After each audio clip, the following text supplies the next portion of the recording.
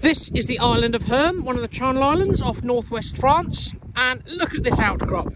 You can see my shadow at the base there, so that outcrop's about, what, 3 meters high?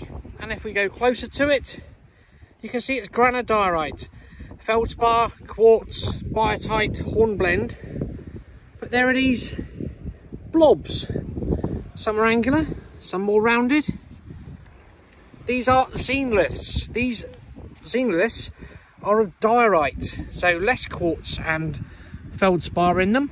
So once upon a time, about 650, 700 million years ago, so Precambrian, this was the parent rock, the diorite.